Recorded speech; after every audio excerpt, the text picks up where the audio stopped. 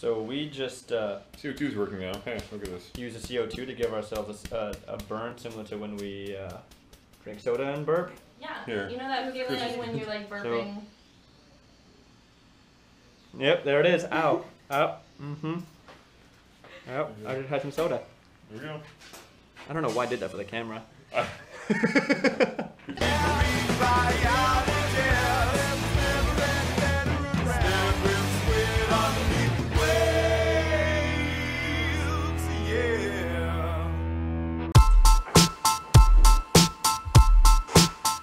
So I am off to get gas cylinders from Central Welding so that we can do gas mixes. One of the kind of important things to do with my research is actually to be able to mix gases, oxygen, nitrogen, carbon dioxide, to represent different kinds of atmospheres and bubble that into the water to get different CO2 concentrations, different oxygen concentrations. So I am off to get those gas cylinders now.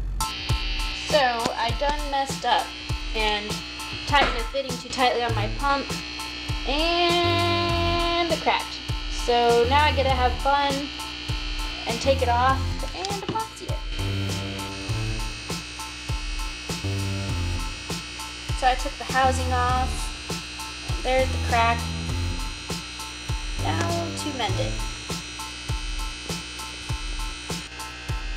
So I done epoxied this housing to the pump that I broke, and hopefully it works good. It kind of looks a little pretty, maybe not. Fingers crossed. What? You're my heroine? You're my heroine? Isn't that like a female hero? It is, but It's not our fault they named a drug after it. It's a good word. well, I'm just saying it could mean a couple different things. What's that? CO2, baby CO2. Baby CO2? What about? Where do you want it? Okay, let's take one of those into the respirometry lab and then two of them into the tank lab. Okay. Yep. I'll grab this one. So gas is set up. This is what I'm going to do is I'm going to set up the mass flow controllers. We don't have the oxygen mass flow controller, but we do have nitrogen and we do have CO2. So I can do a specific mix between nitrogen and CO2. In here.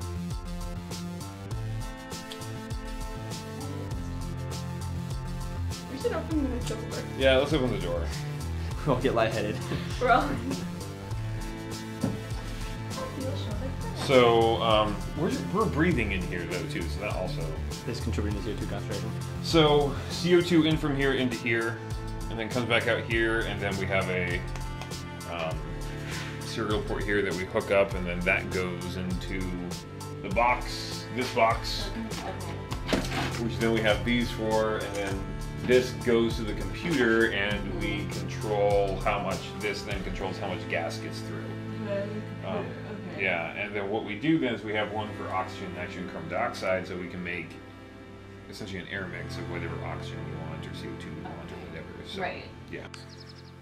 So I'm super stoked because the tide is low, and that means that we can go find some cool critters.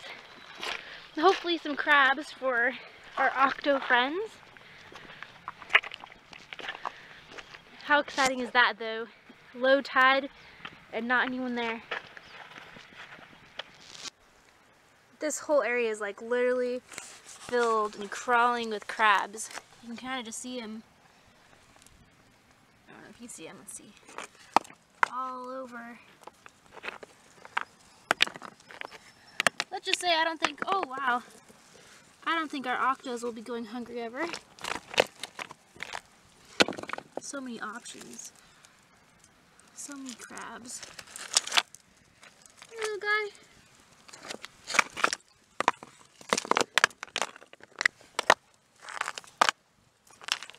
There's a lot of little ones. Here we go. Woohoo! I'm getting some for the octos. So this year, unlike last year, where last year we had CO2 treatments at 700 parts per million and 1500 parts per million, which is a bit high if you consider what most of the ocean is. Most of the ocean is about 400 parts per million at the surface of carbon dioxide. And what we have in the Puget Sound is actually a bit high. It's like 700, 750 parts per million, which is really high. In fact, that's what we think most of the ocean is going to be like sometime during the next century.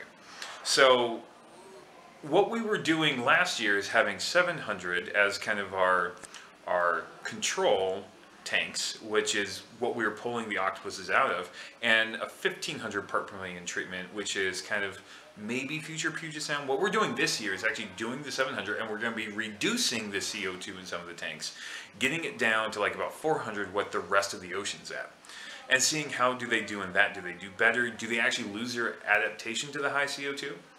So we actually need to get the CO2 lower than what it is in the water. We're going to do that by bubbling. Before we do that, we need to calibrate and make sure that our method of spectrophotometrically, so like adding a dye to water and measuring pH, that our students can do that accurately. And one way that we're doing that is I am bubbling set gas mixes into some seawater here, and bubble, bubble, bubble.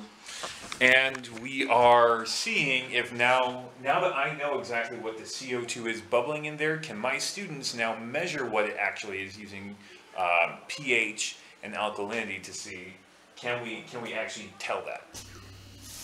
I wonder how that happened. The water has been off. Someone... Somebody flipped the magic switch. So we're going to try it out and see if it's working. All right. I always just use the wrong way. Here we go. Look at that delicious water. Hey, that looks good. Perfect water for keeping cephalopods, right? I don't think. Because it was pumped right from the bay. It is their home. And what's cool is we can't see them in it, so they feel more comfortable, like they're in their natural environment. Exactly.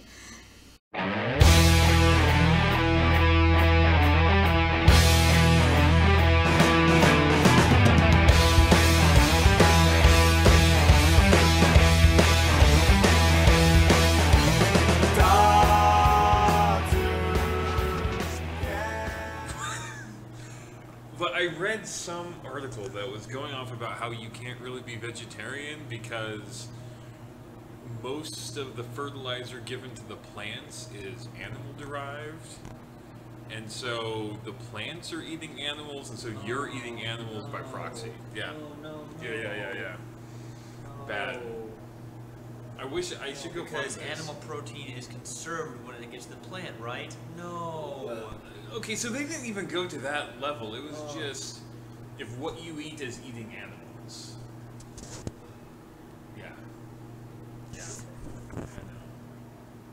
But here's the thing: you can't be a vegetarian if you drink water because it's probably been peed out by something somewhere.